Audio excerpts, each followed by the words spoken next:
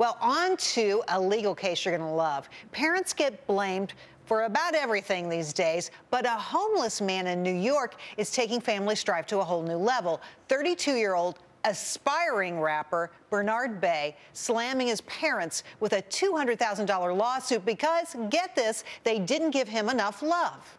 Joining me now, criminal defense attorney Regina Tsombonakis and Fox News legal analyst Lise Wheel. All right, this story, Lise, to me is crazy.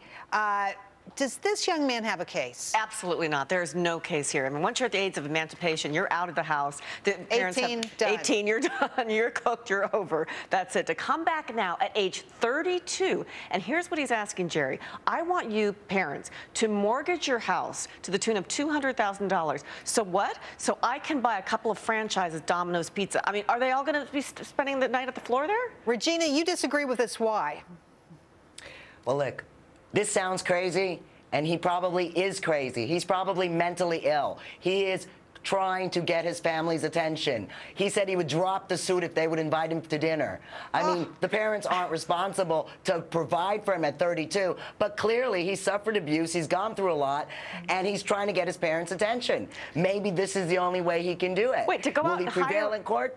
No, but he can file any suit he'd like. Well, Lisa, okay, so should this be in the criminal court system? No, it shouldn't. And I'm embarrassed that a lawyer actually took this because, you know, he got into the system. Come on, I think we earlier established that lawyers have no self-respect. Well, I wouldn't have taken that case, Jerry. And I'm embarrassed that a lawyer did. Anything can happen. McDonald's coffee. Would anybody have ever thought $1 million would have come out of that? So let's be not be cutting everything off that way. Here, his parents live in the projects. There's no money. No one's going to get anything, even if he did sue. So it's you know, it's literally a cry for attention of a mentally ill child. 32 years old. That's He's mentally ill. They should have gotten him help a long time ago. What are they waiting on? Well, okay, here's now my he's a burden on society.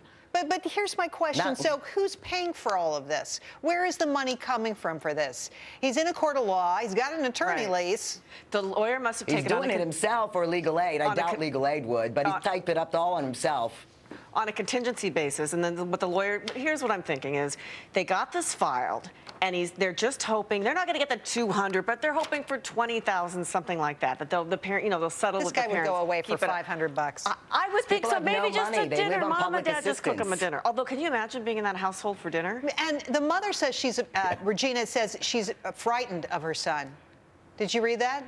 Well, yeah, again, another, you know, big sign. Maybe you should have gotten him help as a child. He's mentally ill. Oh, help the guy before he comes to this. 32 years old. At what you have point? a responsibility. Yeah, but what about when he was 12? What about when he was 5? These things don't just happen when you're 32. Oh, I don't know. But should he take responsibility for himself, Regina? Here's the problem with that rationale, the slippery slope argument, which is that anytime then, if this were to go forward, anytime that a parent missed a school play or didn't wipe a nose properly or forgot homework or didn't pack a proper lunch, you're going to get sued when your child is 32? That's where we're going with this. In this country, you can sue anybody for anything. I'm not saying you're going to prevail. Don't get me wrong.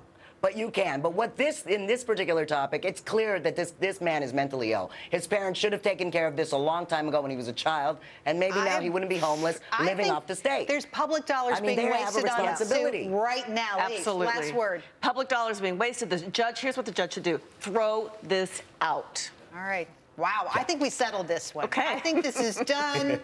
You're 32. You're on your own, buddy. Yep. Regina and Lise, thanks for coming on tonight. Great conversation. Really appreciate hearing both sides of that. And when we come back, how to make your portfolio